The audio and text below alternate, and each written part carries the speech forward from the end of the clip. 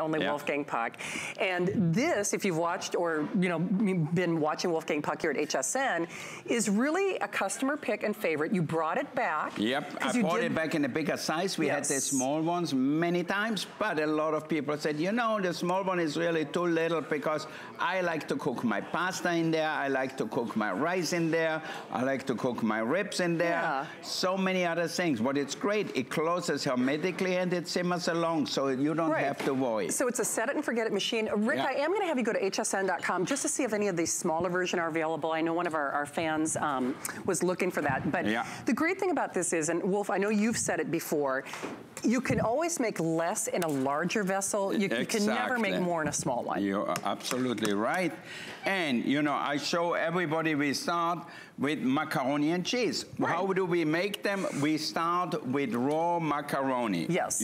We do. So look at it. I just want to back up. He starts with raw macaroni, with raw pasta. Yeah, with raw pasta. And Marion, now look at that, how creamy and cheesy they are here. Ooh.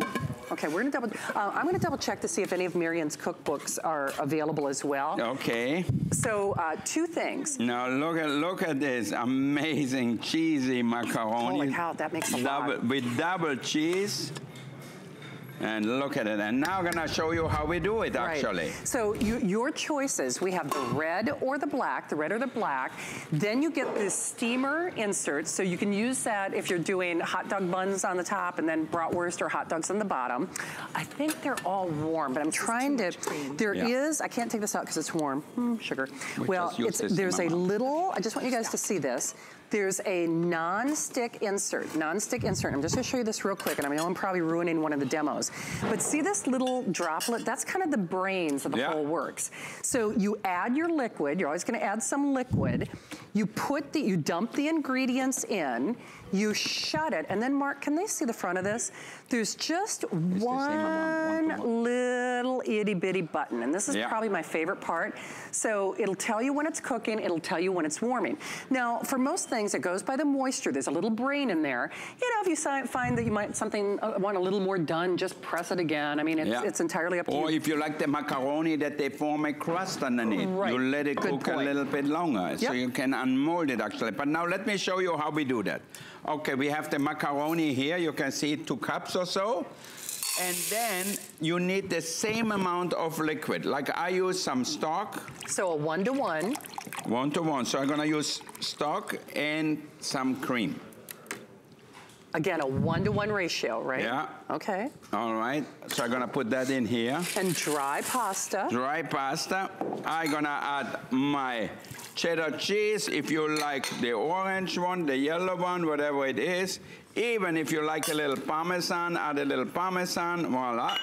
And don't forget salt and pepper. Right. And then you stir it a little bit. All right. And then you turn the machine on.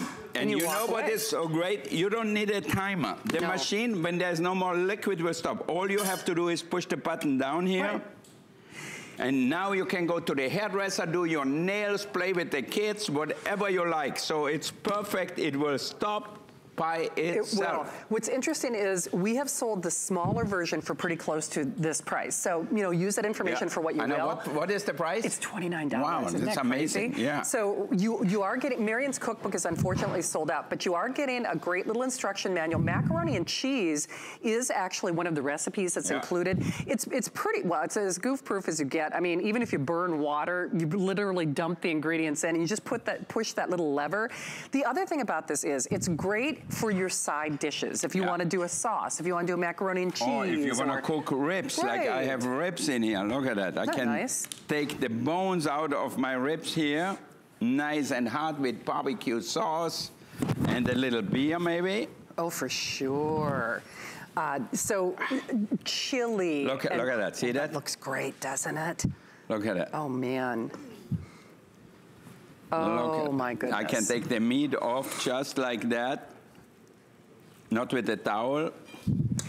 It's funny, we just had like a local rib fest here, and again, I realize they're standing over those smokers for hours. I know. But you can get great ribs just by pressing a little button. Just by doing a button, and look at that. Isn't that wild? So simple, so easy. It is. So yes, you get a great launching off point, a lot of wonderful recipes, including, I love your bread pudding. The bread pudding recipes actually. I know, it's amazing. Included look with at this. The ribs. But you know, the other thing is, think outside of the box. It's so funny, we hate to call this a rice cooker, I'll just tell you that right now, because you can do flans, you can do cakes, you can do cornbreads, you can do chilies, you get the steamer basket, so you're steaming fish. You can also do things that I don't do normally on the stovetop because it takes too much time, like quinoa or steel-cut oats. Exactly. Wild rice is dynamite in this. Yep. And so you can do so many different things. Here we have the ribs in here, you can see. Then here I have the rice. Now, you can make a little rice, like 1 cup of rice, 2 cups of rice, or whatever you want, or rice for the whole family, and the next day. Check that out. Yeah, let me get that out here. It's a little hot. Look at that. Oh, wow. Isn't that nice? Yeah. And do you know what? It's actually harder to make fluffier rice on a stovetop than it is in this. You know what? When I was in Austria as an apprentice, to make good rice was such a big problem. I burned more rice and got my butt kicked more often than anybody. You know, because I forgot the rice in the oven, whatever it was. Okay, Isn't look that at funny? that. But you are feeding an army. It's very hot. Okay, hold that. Now at home, you let it steam a little bit, open it up. So, but you look at that. Nothing sticks. There's no oil, no fat in here, nothing. Hey, by the way, that baby back rib recipe is in this. It's a beer braised baby back rib. They're only like 4, ingredients. So remember, Miriam's cookbook is sold out, but you get a great launching off pad. Of course, I say instruction manual, not that you're gonna need it, because you literally just dump the ingredients in and then just push that little lever. But, again, it's nice to have macaroni and cheese and, some of the good things that you want to get started with. What do you have over there? Here we have some pork chops. They are not quite done yet, so I'm gonna leave them a few more minutes in here. Sounds good. But they're almost done, so we come back to that in a minute. Absolutely. Oh, hey, Jennifer, if you missed the macaroni and cheese, it was a 1-to-1 ratio. So depending on how much you're making, so 1 cup of macaroni, 1 cup of liquid. Generally, I add a little cream and some stock. Yeah, yes. Actually, Celine and Alicia, I've got the same problem, and Georgina, that we all have. We keep ordering Wolfgang Puck items. But I will say this, when you get things that really deliver, it is kind of hard to say no to it. Here's another thing. Normally when you're talking corned beef or kielbasa and sauerkraut, things that, you're standing over the stove with, smell up the whole house. It's nice to have it contained. Yeah. And you could even take this to a picnic shelter, wherever there's an, AC outlet. Dinner. Yeah. This is like a perfect way, or to your cabin, or anywhere in your RV, wherever you go, you can just use that and take it with you, and then you don't need a fire. Look at it. Here's our sauerkraut and sausages. Wow. For a whole family. That looks fantastic. All right. Look how beautiful. And look, nothing sticks in here. Perfectly done.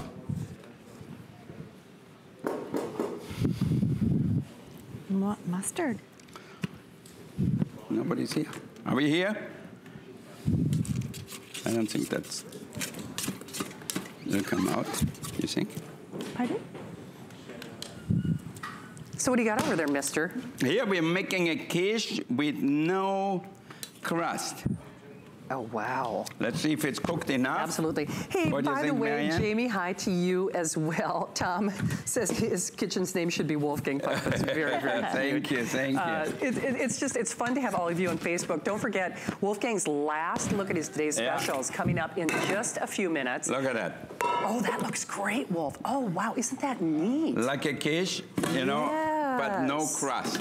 Dumped it out a little fast, but look at that. Oh, so easy, simple, and perfectly done. And remember, if you want like a little more of a crispy crust, all you do is you hit that lever again. It's a set it and forget it machine.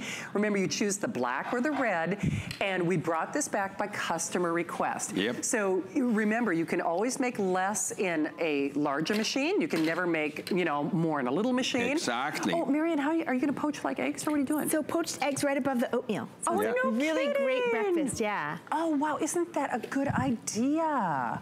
Oh, I like that. So you just, put them in there with the little ramekins. Do you add like a little water and vinegar on the ramekins? We didn't, but you certainly can. Oh, no kidding. Yeah. Okay. Yeah, no. You poach it. It's like œuf en cocotte, we call them. Put a little butter or a little fat in there, a little spray.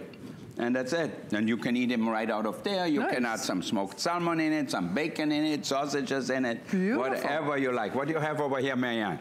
This is the meatballs, the Asian meatballs with the sticky sauce. Yum, yum, yeah. yum. Ooh, sweet, you're going to take some out? Sure. Okay. Maybe I can put some rice down.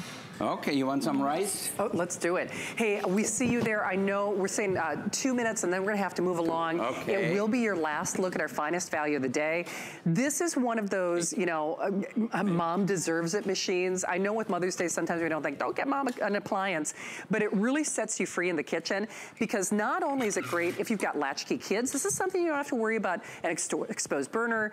Your kids will cook with this. I mean, they really will because you can dump the ingredients in, they push one little button and you walk away. It shuts itself off, which is genius. It's the largest capacity for the price that we've ever offered here at HSN.